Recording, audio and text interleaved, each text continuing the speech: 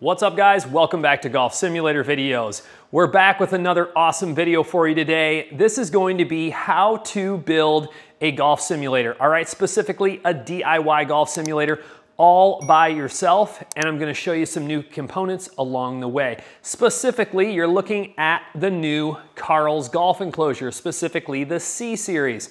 You're gonna notice that image actually is coming all the way to the ground for a very seamless experience. I'm gonna show you the details on that, on how it works. I'm gonna show you a time lapse of how I built this entire setup all by myself. That's one of the key things. Can't tell you how many emails I get from people that they're like, listen, I've got this space in my garage. What can I get to, kind of do a DIY setup? I just want to set this up really easy in my garage. Well, that's it. I did this all by myself in about an hour and a half. Now I'm going to also show you this new Carl's HotShot mat that they have. We'll take you through some of the other details of this build, including the projector that we're using. This is the BenQ 820. All right, so the LH820 ST is a very unique projector that has very short throw, and it actually has a lot of features like corner fit, obviously very nice laser image. I'll take you through some of those details as well. But first, I'd really like to kind of ask you guys a question, all right?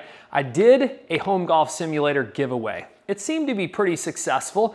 Feeling a little cheery for the holidays, wondering what you guys think. I'd be interested in maybe running some type of video or contest in the future, giving away this Carl's C enclosure and this new HotShot mat system. Comment below any ideas or thoughts you have on that. I kind of started a trend. I noticed a few other channels starting to do some giveaways right after we did our first one, so pretty cool to see that, But let's start off by showing you guys the time lapse of how I built this home golf simulator all by myself. Check it out. All right guys, so first thing is always to put down my turf and mat and get organized, and then I can start assembling all the poles, which go together pretty easy with the bolts.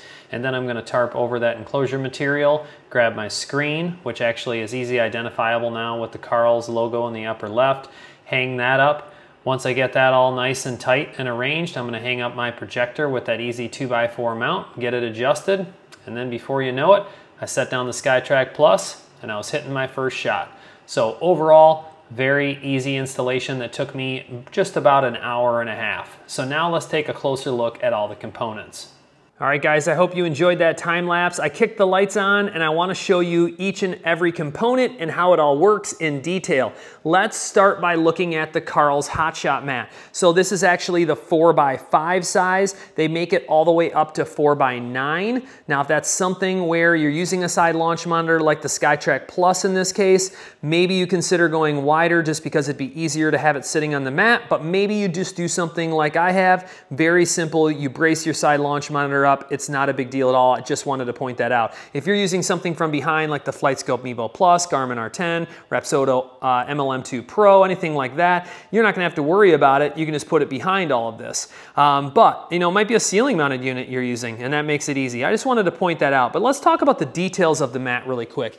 So very heavy duty rubber base. All right, this thing is not gonna go anywhere. You know that it's sturdy. Now, if you're moving this around, just have a fair warning that it's very heavy and it's put together with some intense rubber pieces. I had to stomp those down. So maybe not the easiest to move around, but very heavy duty and a nice deep pile that takes real tees. So that's nice. Now, I'm always very transparent. I'm gonna talk to Carl's about this. Maybe it's just my insert, but I've been working my butt off to try to get this thing to sit flat and I just can't do it. I don't know if it got damaged in shipping or what, but you can see the red dot from the the SkyTrack Plus actually move every time I put it down. And so it can be a little distracting. I've already hit balls on it. It's working fine, but wanted to point that out.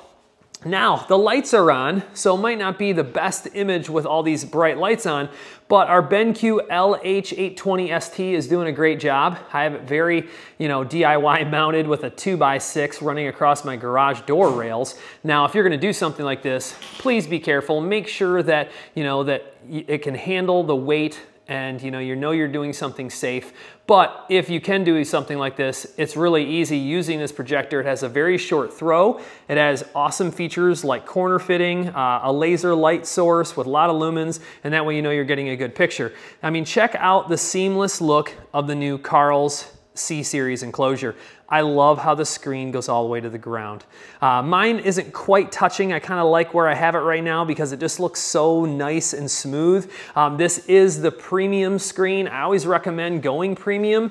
Many reasons, a little bit quieter, absorbs the ball. Even the definition of the screen, it's going to give you the best quality coming from your projector. That's something to understand. People don't know if you get a very rough screen, you're not going to get as nice of an image. Now, if Velcro is your thing, Carl's Enclosure, you're really going to love, because there's all kinds of Velcro. All right, so if you're good at it, you can get it to look really nice. I'm not the best, so mine looks okay, but then again, I built this whole thing in about an hour and a half, so I'm sure I could get it a lot better. Let's show you though how the C-Series works. So it's very unique. Down here at the bottom, you're gonna see a bolt on both sides, and then the cable that is actually, it comes inside the screen. You don't have to worry about fishing it inside. And that cable has threads, and you just take this bolt and thread it onto the cable, all right, and tighten it down. Now, when you're doing that, you actually attach the top using zip ties, and you want to actually just do it loose at first, make sure that it's touching the ground, and then slowly pull the screen up to where it's just touching the ground or just off the ground to your liking. All right, so, and then you have still a nice smooth image with give. I'm gonna hit some shots here in a second to show you that. But other than that, you have some ball bungees. I mean, super simple to put those on. That kind of is how everything ties onto the back. You actually have like a female fitting pole, and with bolts, that's how the other poles go inside and connect. And then you'll even see there's a brace on the back, so you know you have support the way it sticks out. I always tell everybody, start with a few feet and then work your way back. I don't want you with holes in your drywall or anything. A lot of times it only takes about a foot, but just want to make sure you understand that. But other than that, I mean, this is it. This is very simple. We've got our PC hooked up to the projector. Let's hit some balls and show this in action. All right, guys, I kicked the lights off so you have kind of a better view of the screen, and it's time to hit some balls and put this thing in action, because I want you to be able to not only hear, but also see the bounce back of this screen. So obviously the ball impacting the screen makes a noise, so that's something a lot of people pay attention to. And then the bounce back, I have it pretty tight right now for the bottom, being almost to the ground, and then no wrinkles or anything, which is really nice. Ball barely came back and hit the mat, which is a really good thing. Not a bad strike. I'll take that after, filming and building for a few hours. Nothing wrong with that. And even with the movement in the mat, like we talked about, Skytrack seems to be doing a decent job picking it up here too. So let's hit another ball and we'll talk about a few more things. Not the best strike in the world. Looks like it's still gonna get there though. Just a little, no, it got there. That wasn't bad. Just hit a little bit thin, that's all. A little lower launch angle. Let's hit one more for you guys. I do like that I'm in an empty garage, no like big sound, absorbing material, and this thing isn't cracking really loud. I think that's important.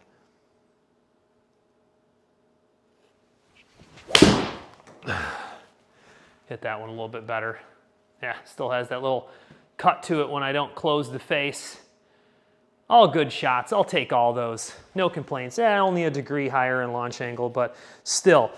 So overall, this is everything you need. If you're looking how to build a golf simulator, you just need to know you need a hitting mat, you need some type of screen or enclosure, you might do turf or not, it's not necessary. You need a projector and an HDMI cable to run down to either a mobile device or computer. And then of course the core is gonna be your launch monitor. And there's various types of launch monitors, whether it be a rear type launch monitor, a side launch monitor, ceiling type launch monitor, all kinds of options. I wanna be able to help you guys. Shoot me an email, all right? I'll pin it at the top of the comments and put it in the description. I'm really excited to hear what everybody has to say in the comments about maybe a future giveaway of the Carl's C-Series enclosure and also this HotShot hitting mat. So as always, I appreciate you guys watching. I really hope you enjoyed this video on how to build a DIY home golf simulator. Let me know what you want to see next down in the comments. We'll talk to you guys soon.